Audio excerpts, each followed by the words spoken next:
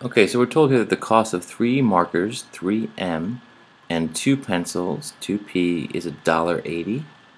We're also told the cost of 4 markers and 6 pencils is $2.90. What is the cost of each item?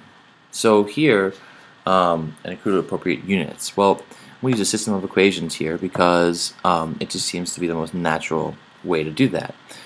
What I'm going to do is, because I want to cancel out the 2 and the 6, so the 3 and 4, I think 2 and 6 is easier to cancel out because if I just multiply this first by 3, right, that will get me the same p term here as well. So I get 9m plus 6p equals here $1.80 times 3. So you have the graphing calculator at your disposal. Right? We can do 18 times 3 as well. 5.4. Okay, so $5.40.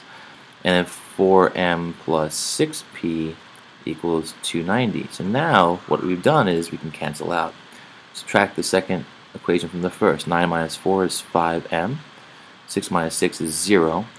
And 540, right, 5.4, oops, 5.4 minus 2.9 equals 2.5, so 250.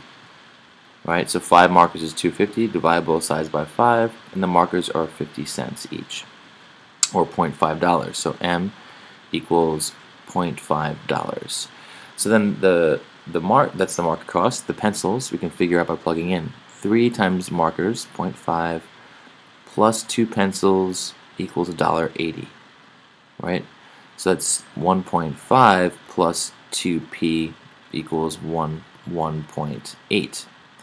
So 1.8 minus 1.5 is 0.3, and 2 pencils then equals 30 cents, and each pencil then equals 15 cents. So this is a linear systems problem. You can also graph these two lines and see when they meet. That would work as well.